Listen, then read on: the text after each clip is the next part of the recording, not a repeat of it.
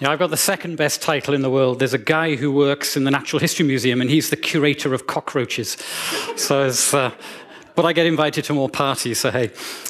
Well, thanks to you all for coming and for the opportunity to put our heads in the same space around food and literature and agri-tech. Thanks for the introduction. Yeah, I'm a literary critic, and it's great to be able to bring literary criticism and technoethics together at the Congress. And one of the things I've noticed about C3 events is that solutions often seem to present themselves at the intersections of different kinds of knowledge and practices. So I'm going to be talking about how the arts engage ethically and politically with the technization of the food chain, the chain or flow of sustenance from field to dinner plate. Now, this is an interdisciplinary talk, but don't worry, I won't be claiming quite that poems and paintings are, sort of computational machines for working out social policy, because that would be crazy, right? But if I'm not willfully misunderstanding Yosha's excellent talk on the computational universe, it seems that a likely candidate for the substrate of consciousness is the noumenal, the realm of ideas. And that's precisely where art and literature lives. It's the ideal place for deep processing of ethical issues, the big issues like food and tech. But I'm going to start with a general point. In 1783, the English poet George Crabbe described the brutal reality of unequal access to food. And this is how he put it: "Where plenty smiles, alas, she smiles for few. And those who taste not, yet behold her store, are as the slaves that dig the golden ore. The wealth around them makes them doubly poor." Maybe that sounds familiar, because if Crabbe fell through a wormhole and arrived in the present day, he'd feel depressingly at home. In 2014, almost 1 million people in the UK were forced to rely on food banks. So it's amazing that while agri-tech is bringing all kinds of awesome new capabilities online, from synthetic food to cisgenics and agri-robots, an all-party report concluded this month that hunger now stalks the UK. Actually, there were more than enough calories to go around, but the equivalent of 50 million meals a month went not to the hungry, but straight to landfill or the incinerator. Now, we can talk about the regulations that compel supermarkets to do this, right? And we can play with the idea of regs that might stop them from doing it. But actually, there is another layer of debate underneath that, because what we seem to be witnessing, and not just in Britain, is the new socialization of hunger. Hunger presented as the inevitable consequence of austerity. Hunger that allows us to believe in austerity. Hunger as a deeply embedded subroutine of cultural capitalism. So where's agri-tech in the equation? Well, it seems to be where we're placing our faith. That's the European Parliament. The UN adopts a rather more conceptualized position, seeing tech as the key link between humans and nature. But what I and my co-researchers, Jane Archer, also a literary critic, and Sid Thomas, a plant geneticist, suggest in our new book is that art and literature already provides that deep processing link between humans and the biophysical world. Moreover, that art opens a shared space of imagination that can be as radical as we need it to be. Food security, it's a deceptively simple term, but it's a dauntingly complex problem, and it encompasses land ownership, soil climate, climate change, markets, policies. And any solution lies at the intersection of a number of disciplines.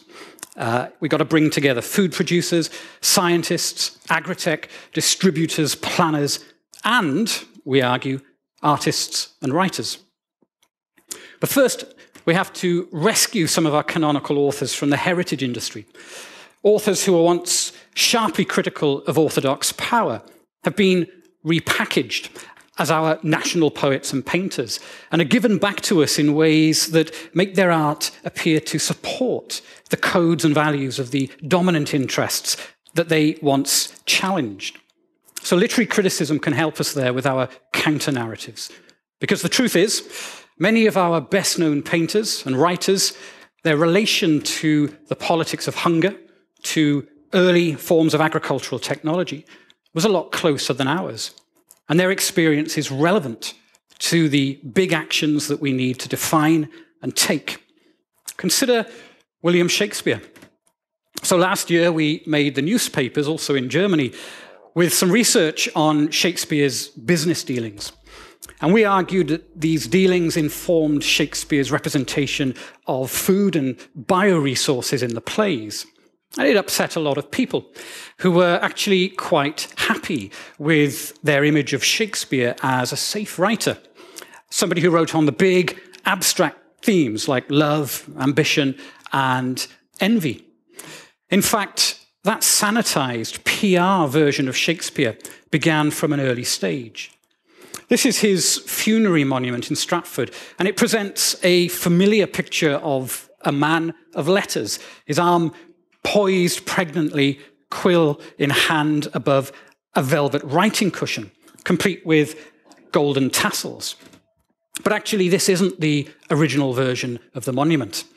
It's an 18th century refurb, and it responds to Shakespeare's by then already developing reputation as a national poet. Now, the original monument, which was commissioned by people who actually knew Shakespeare, remembered a rather different man. A grain merchant, a tax avoider, a tax dodger, a man who used the profits from his plays to invest in the grain markets, which, at a time of famine, Shakespeare hoarded in that all-important piece of Agri-tech, a barn.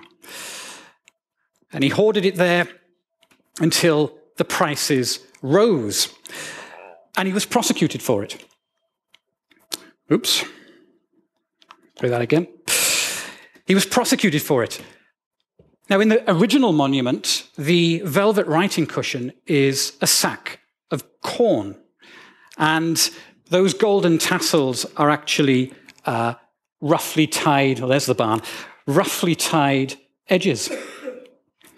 So not tasseled, but roughly tied. And maybe it won't surprise you then to know that references to food prices and the societal impacts of unequal access to food abound in Shakespeare's plays, and we should take them seriously.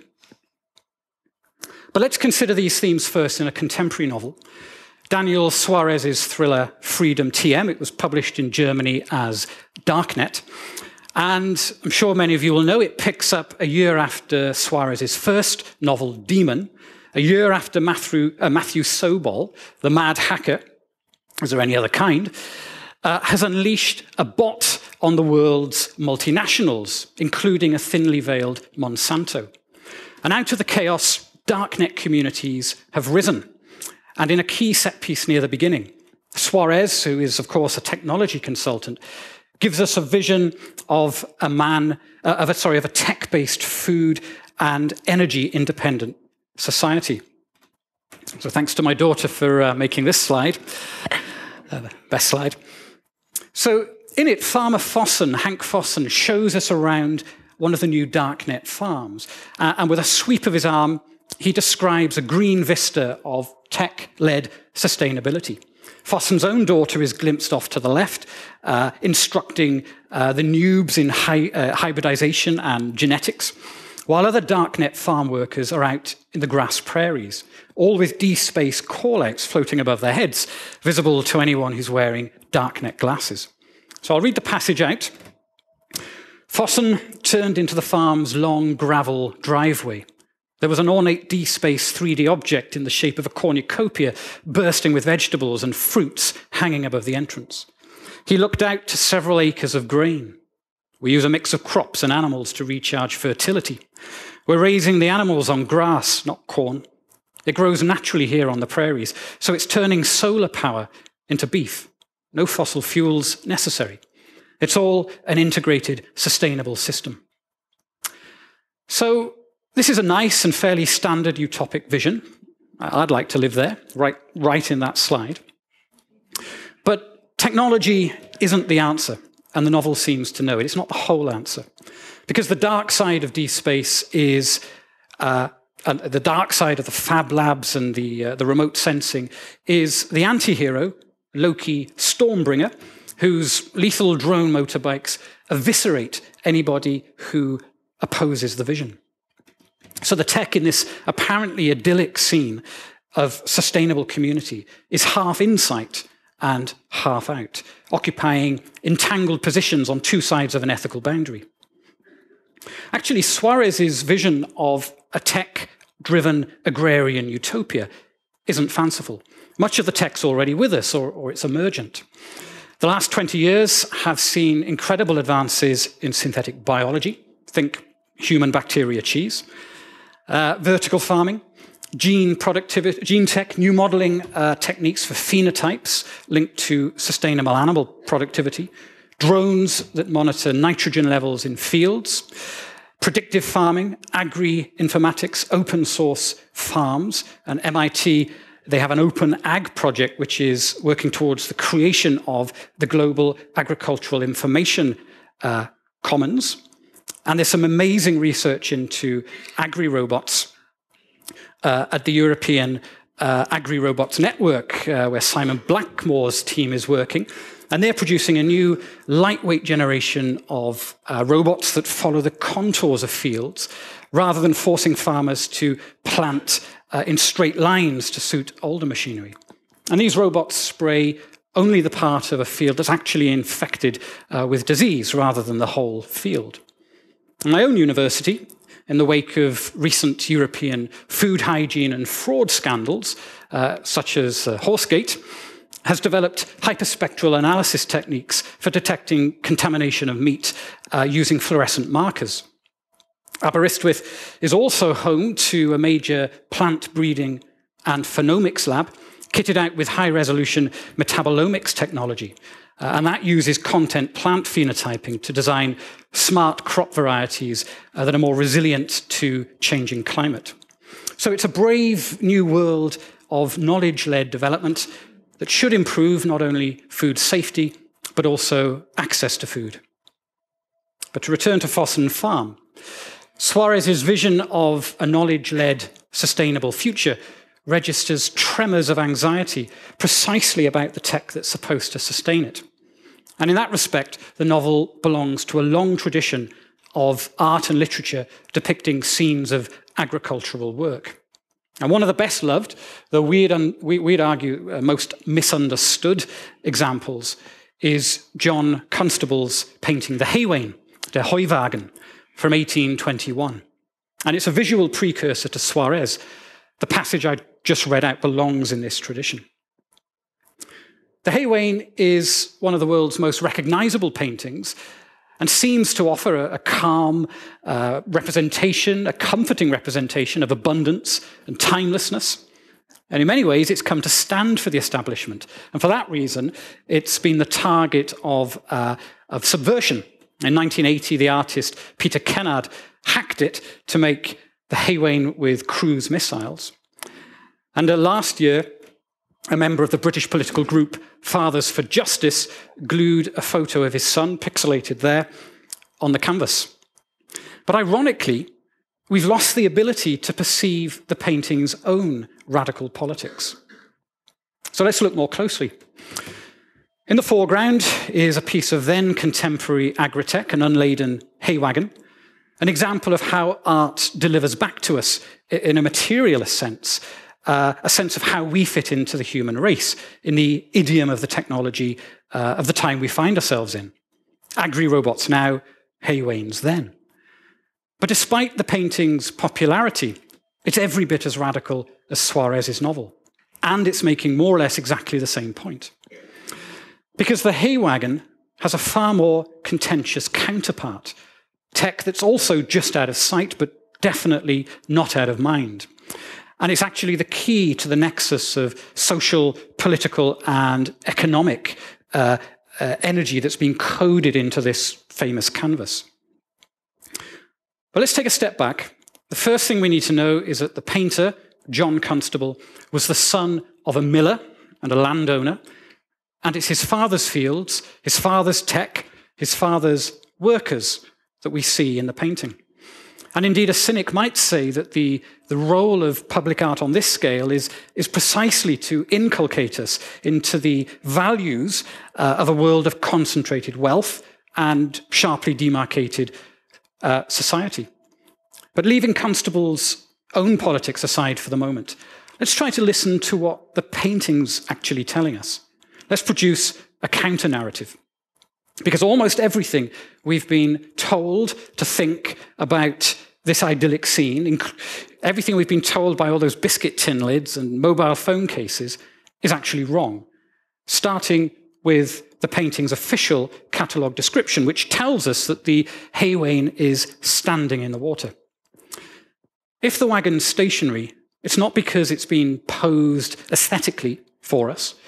If anything, it looks like it's become stuck, perhaps in mud, the river swollen from the rain that's already begun to fall further upstream. Constable painted the hay wain in an unusually wet year, and it caused big problems for farmers in the region, and it drove down labourers' wages, including the wages of everyone we see in that painting. Now, the wagon should be going hell for leather, as becomes clear once you realise there's not one, but two hay wains. So the title of the painting is also a little bit dodgy. There's the second one. It's off to the right. It's tiny. And while one is loading, the other is unloading, because what Constable's depicting here is dynamic process, not a sentimental still life. So we know where the wagon's going, but where has it come from? Where has it just unloaded its hay? And the candidate that's usually offered is Constable's father's watermill itself. But mills grind wheat and barley. They don't mill hay. You can't mill hay. No, the piece of tech that's out of sight is behind Constable's easel. It's a barn. That's the tech the painting struggles with. It's the tech that adds value to the grass that's being harvested. The tech which, as Shakespeare knew, turns a crop into data, abstracting it from a field and from a local economy into the realms of markets and price indexes. And it's the tech which, for that very reason, was the first thing to get burned down in times of food unrest. Basically, Constable's father is making a killing off the backs of those low-paid haymakers and wagoners. This painting isn't so much art, it's evidence. And those wagoners are doing their best to get going again, for good reason. They want to keep even their low-paid jobs. Because while we may not have a low-key stormbringer, we do have an approaching storm. And as an agricultural journal from the period explains, it was the haymakers and wagoners' responsibility to get the crop in dry. Yeah, so this isn't a mythic field, it's not timeless, it's not a patriotic image of old England with a sentimental, historically stranded piece of farm equipment in the foreground. Rather, the field and Constable's painting itself exists at the troubled intersection of agrarian market economics, social ethics, and agri-tech. Agri-tech that privileged landowners while disenfranchising workers and whole communities.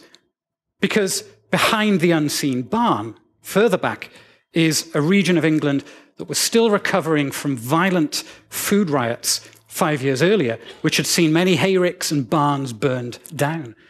And 2 local agricultural workers were hanged, and others were transported to Australia. And just 1 year later, in 1822, the region erupted again in so-called bread or blood riots. And perhaps some of Constable's own workers were involved in that direct action.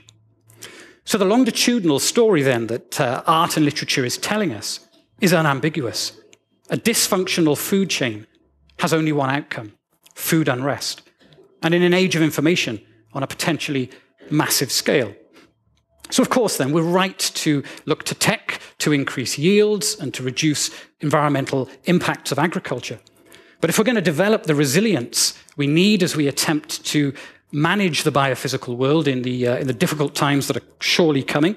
What William Gibson's new novel, The Periphery, calls, with infinite irony, the jackpot, the simultaneous arrival of climate, capital, and crop disaster, then we need to expand our thinking about food systems into the imaginative world. Because the alternative isn't pretty, and it's already happening. As Constable and his father knew only too well, the canonical response to hunger is the food riot. And the situation in the UK at the moment is particularly incendiary around food banks because, as in Crabbe's poem, which we saw at the beginning, at the same time as the new underclass of the hungry is driven to charity handouts, it suffers the indignity of watching as the top few percent enjoy what Thomas Piketty calls vertiginous growth. In 2012, London experienced a week of rioting. In the media, almost without exception, scandalously, the action was presented as senseless violence by mindless thugs in pursuit of branded trainers and flat-screen TVs.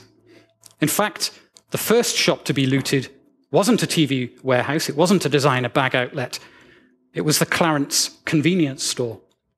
And here you can see young men clambering over the counter, chocolate bars and water bottles in their pockets. The London riots, or uprising as some prefer to call them, in its early stages at least, started out as a traditional food riot. So moving to an end now, the so-called food prices social unrest hypothesis suggests that large-scale discontent around the world can be mapped with chilling precision onto indexes of staples like rice and wheat. And the FAO's food price index measures the monthly change in international prices of a basket of food. And basically, if that goes above 210, you get riots across the world.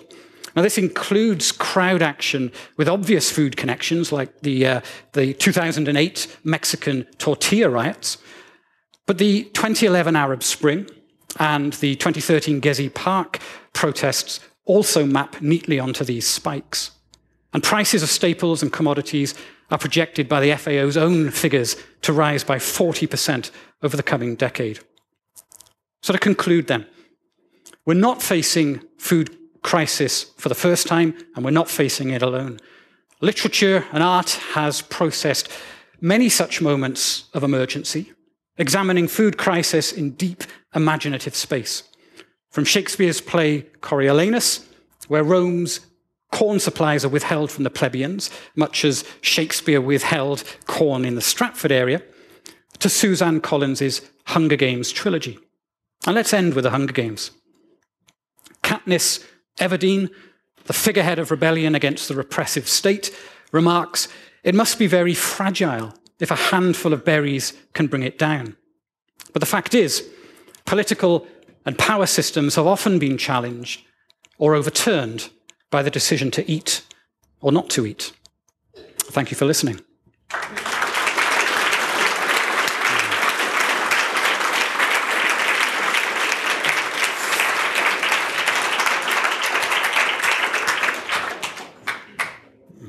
Great. Let's start with a question from the internet. No, so sorry. That wasn't my signal, Angel. My bad. Thank you. Very interesting. I would like to ask you, are you going to do some research in the prehistory of food production and food consumption? Well, you know, our project goes back to 1380 something, to Chaucer. That's where we started.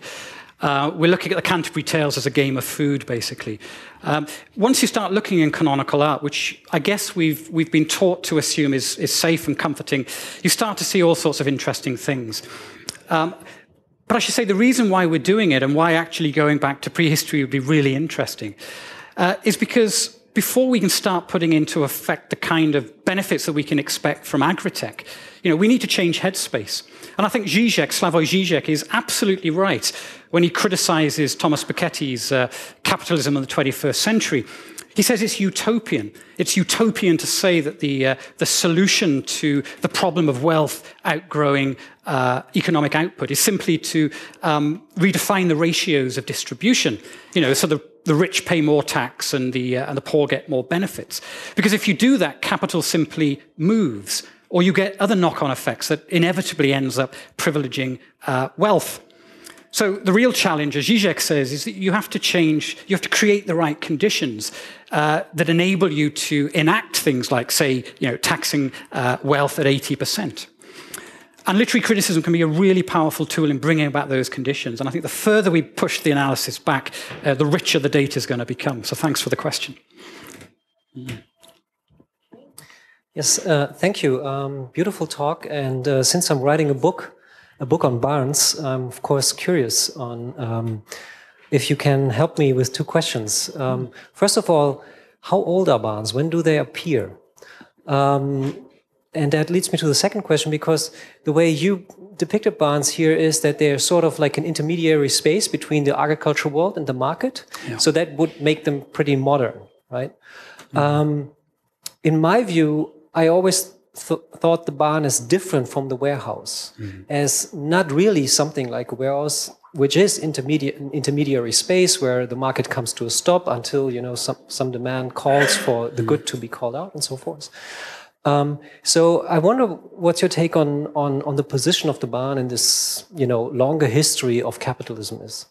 Oh, it was a great question, and again, it's a question with sort of a longitudinal momentum. Okay, so I think you're desynonymizing barn from warehouse, and you're right to do that. The barn occupies a different position in social space. And I guess we think of warehouses, don't we, as more to do with imports and exports, maybe. Yeah, I mean, great. We need to do that. I mean, we haven't actually focused the entire study on the physical space of the barn, but more of it, the barn, as I quite say, conceptually, as that mediating point between markets and communities. Yeah, thanks for that.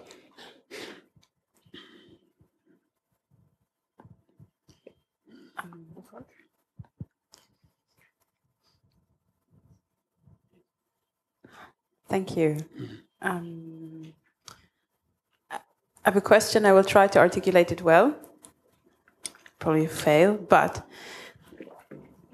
with Shakespeare's time and then the time of the painting, compared to the status quo, that layer of people between an aristocracy and a nobility and basically indentured serfs. Was there a difference in the perception of how close or how far they were to this abyss? And where would you be reading for expressions of this in contemporary literature? Okay, yeah, it's another good question. The position of the serf is interesting, and it interests me. I think the German word is Bio-Leibeigener, right? So there was a bishop in the 18th century who joked that the only thing a serf possesses is a hungry belly. It's a sick joke, it's a terrible joke. And I think in part that answers a question, how close were serfs to the abyss? Yeah, they were right on it, clinging on by their fingers at particular points. Yeah, I think that's my answer to that. Yeah, very close. Yeah, I'm sorry, that's gotta be it. Yeah, sorry, signals from the back there. No, sorry, that wasn't aimed at you at all. I'm so grateful for you to have you here, and well, let's have a big applause again, and thank you so much. That was very interesting.